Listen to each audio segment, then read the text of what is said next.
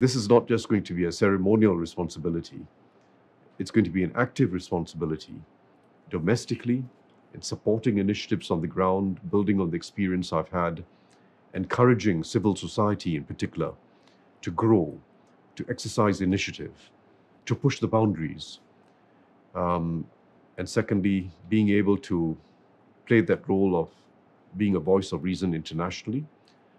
These are matters that require not just the position of being a president, it's not just a titular position, it requires knowledge, experience, networks, relationships. So I think it's going to be a more important institution in the years to come.